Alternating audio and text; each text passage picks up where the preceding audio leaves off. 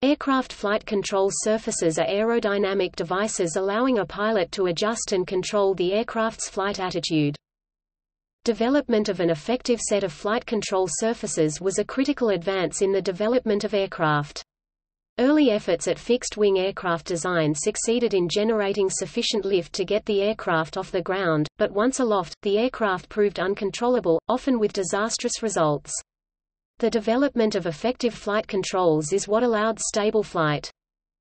This article describes the control surfaces used on a fixed-wing aircraft of conventional design. Other fixed-wing aircraft configurations may use different control surfaces, but the basic principles remain. The controls stick and rudder for rotary wing aircraft, helicopter or autogyro accomplish the same motions about the three axes of rotation, but manipulate the rotating flight controls main rotor disc and tail rotor disc in a completely different manner.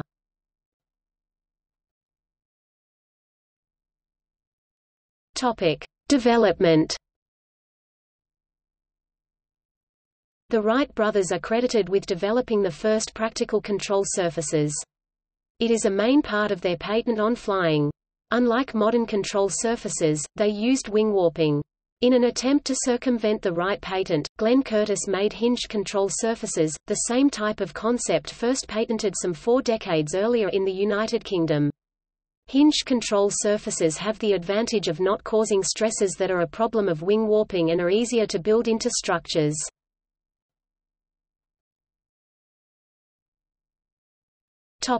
Axes of motion.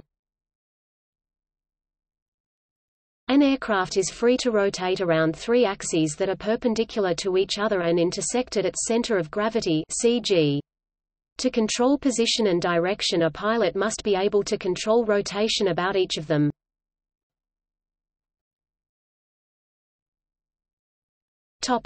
Transverse axis. The transverse axis, also known as lateral axis, passes through an aircraft from wingtip to wingtip. Rotation about this axis is called pitch. Pitch changes the vertical direction that the aircraft's nose is pointing. The elevators are the primary control surfaces for pitch.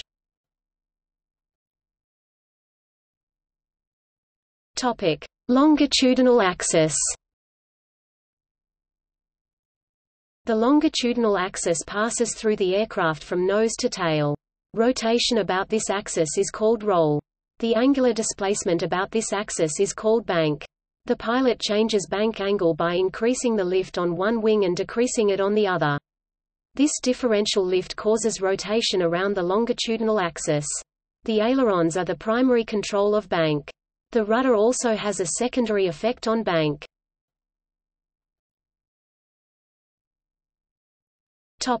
Vertical axis. The vertical axis passes through an aircraft from top to bottom. Rotation about this axis is called yaw. Yaw changes the direction the aircraft's nose is pointing, left or right. The primary control of yaw is with the rudder. Ailerons also have a secondary effect on yaw. It is important to note that these axes move with the aircraft, and change relative to the Earth as the aircraft moves. For example, for an aircraft whose left wing is pointing straight down, its vertical axis is parallel with the ground, while its transverse axis is perpendicular to the ground.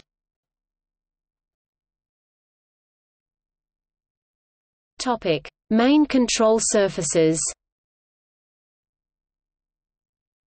The main control surfaces of a fixed-wing aircraft are attached to the airframe on hinges or tracks so they may move and thus deflect the air stream passing over them. This redirection of the air stream generates an unbalanced force to rotate the plane about the associated axis.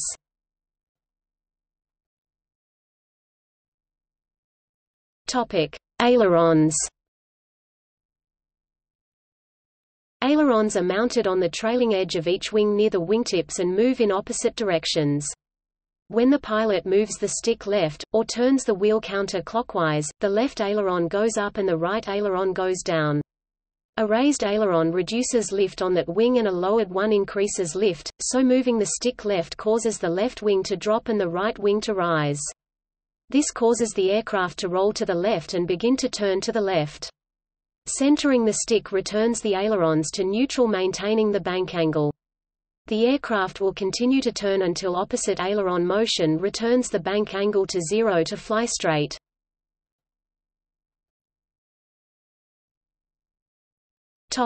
Elevator.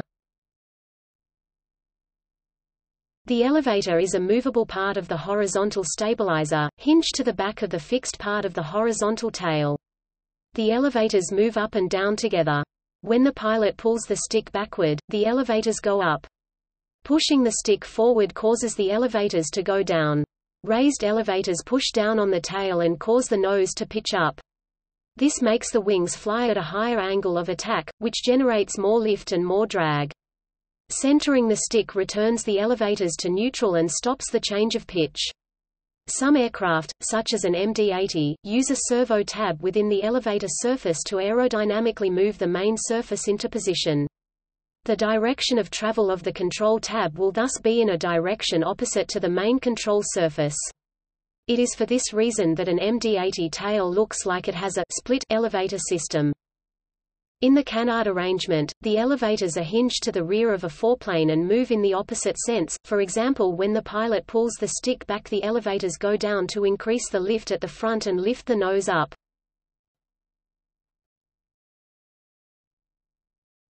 Topic: Rudder. The rudder is typically mounted on the trailing edge of the vertical stabilizer, part of the empennage. When the pilot pushes the left pedal, the rudder deflects left. Pushing the right pedal causes the rudder to deflect right.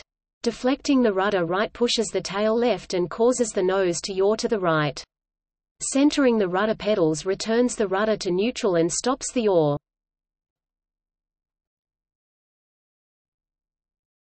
Topic: Secondary effects of controls.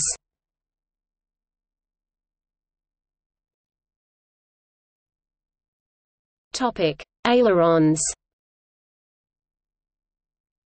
The ailerons primarily control roll. Whenever lift is increased, induced drag is also increased. When the stick is moved left to roll the aircraft to the left, the right aileron is lowered, which increases lift on the right wing and therefore increases induced drag on the right wing. Using ailerons causes adverse yaw, meaning the nose of the aircraft yaws in a direction opposite to the aileron application. When moving the stick to the left to bank the wings, adverse yaw moves the nose of the aircraft to the right.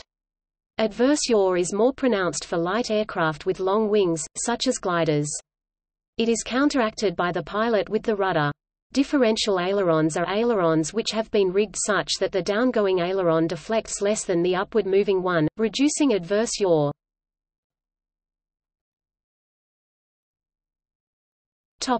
Rudder. The rudder is a fundamental control surface which is typically controlled by pedals rather than at the stick. It is the primary means of controlling yaw, the rotation of an airplane about its vertical axis. The rudder may also be called upon to counteract the adverse yaw produced by the roll control surfaces. If rudder is continuously applied in level flight, the aircraft will yaw initially in the direction of the applied rudder, the primary effect of rudder. After a few seconds, the aircraft will tend to bank in the direction of yaw. This arises initially from the increased speed of the wing opposite to the direction of yaw and the reduced speed of the other wing. The faster wing generates more lift and so rises, while the other wing tends to go down because of generating less lift. Continued application of rudder sustains rolling tendency because the aircraft flying at an angle to the airflow, skidding towards the forward wing. When applying right rudder in an aircraft with dihedral, the left-hand wing will have increased angle of attack and the right-hand wing will have decreased angle of attack, which will result in a roll to the right. An aircraft with anhedral will show the opposite effect. This effect of the rudder is commonly used in model aircraft where if sufficient dihedral or polyhedral is included in the wing design, primary roll control such as ailerons may be omitted altogether.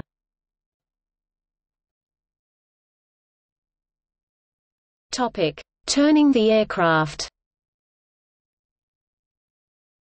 Unlike turning a boat, changing the direction of an aircraft normally must be done with the ailerons rather than the rudder. The rudder turns yaws the aircraft but has little effect on its direction of travel. With aircraft, the change in direction is caused by the horizontal component of lift, acting on the wings. The pilot tilts the lift force, which is perpendicular to the wings, in the direction of the intended turn by rolling the aircraft into the turn. As the bank angle is increased, the lifting force can be split into two components, one acting vertically and one acting horizontally. If the total lift is kept constant, the vertical component of lift will decrease. As the weight of the aircraft is unchanged, this would result in the aircraft descending if not counted. To maintain level flight requires increased positive up elevator to increase the angle of attack, increase the total lift generated and keep the vertical component of lift equal with the weight of the aircraft. This cannot continue indefinitely. The total load factor required to maintain level flight is directly related to the bank angle.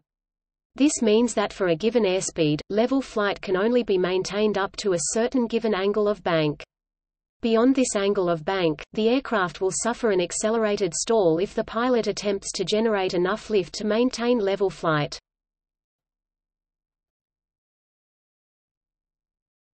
Topic: Alternate main control surfaces. Some aircraft configurations have non-standard primary controls. For example, instead of elevators at the back of the stabilizers, the entire tailplane may change angle. Some aircraft have a tail in the shape of a V, and the moving parts at the back of those combine the functions of elevators and rudder. Delta wing aircraft may have elevons at the back of the wing, which combine the functions of elevators and ailerons.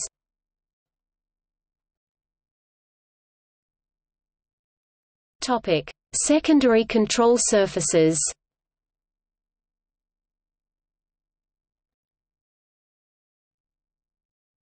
Topic: Spoilers. On low-drag aircraft such as sailplanes, spoilers are used to disrupt airflow over the wing and greatly reduce lift. This allows a glider pilot to lose altitude without gaining excessive airspeed. Spoilers are sometimes called lift dumpers. Spoilers that can be used asymmetrically are called spoilerons and can affect an aircraft's roll.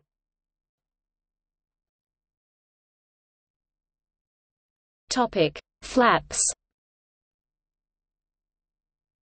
Flaps are mounted on the trailing edge on the inboard section of each wing, near the wing roots. They are deflected down to increase the effective curvature of the wing. Flaps raise the maximum lift coefficient of the aircraft and therefore reduce its stalling speed. They are used during low speed, high angle of attack flight including takeoff and descent for landing. Some aircraft are equipped with flaperons, which are more commonly called inboard ailerons. These devices function primarily as ailerons, but on some aircraft, will droop when the flaps are deployed, thus acting as both a flap and a roll control inboard aileron.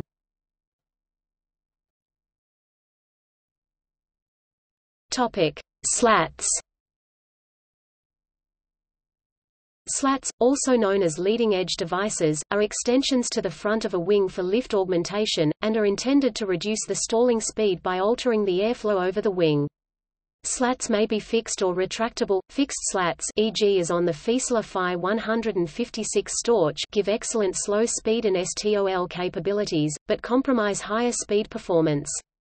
Retractable slats, as seen on most airliners, provide reduced stalling speed for takeoff and landing, but are retracted for cruising.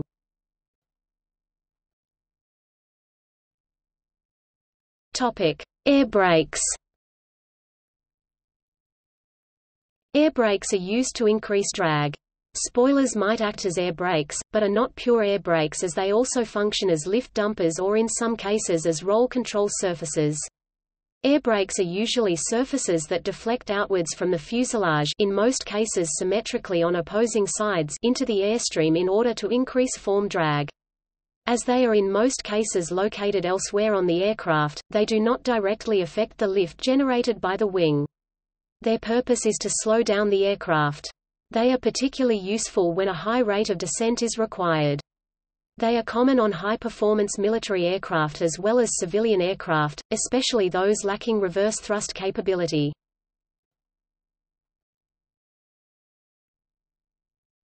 Topic: Control trimming surfaces. Trimming controls allow a pilot to balance the lift and drag being produced by the wings and control surfaces over a wide range of load and airspeed. This reduces the effort required to adjust or maintain a desired flight attitude.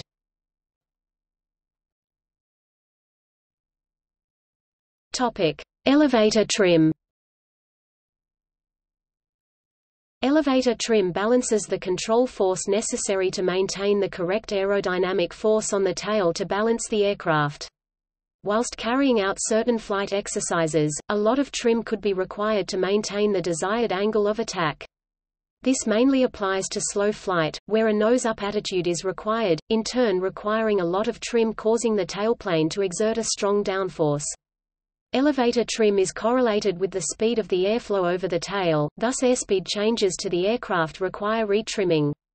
An important design parameter for aircraft is the stability of the aircraft when trimmed for level flight.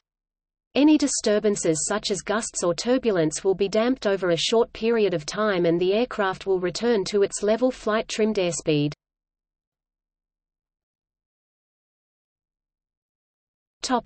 Trimming tailplane. Except for very light aircraft, trim tabs on the elevators are unable to provide the force and range of motion desired. To provide the appropriate trim force, the entire horizontal tailplane is made adjustable in pitch. This allows the pilot to select exactly the right amount of positive or negative lift from the tailplane while reducing drag from the elevators.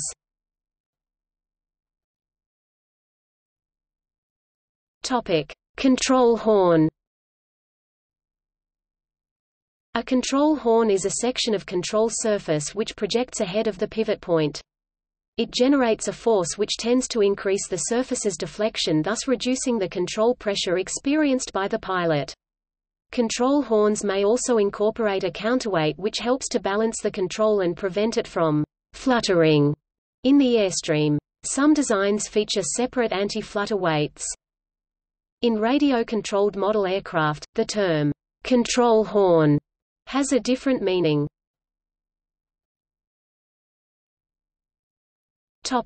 Spring trim. In the simplest arrangement, trimming is done by a mechanical spring or bungee which adds appropriate force to augment the pilot's control input. The spring is usually connected to an elevator trim lever to allow the pilot to set the spring force applied.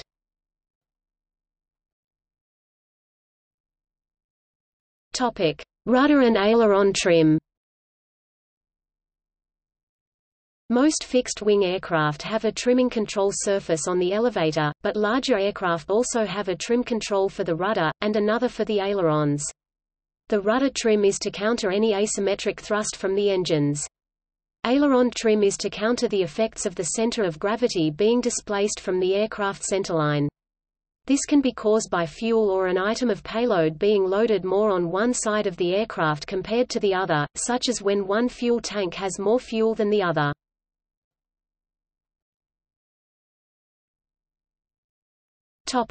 See also: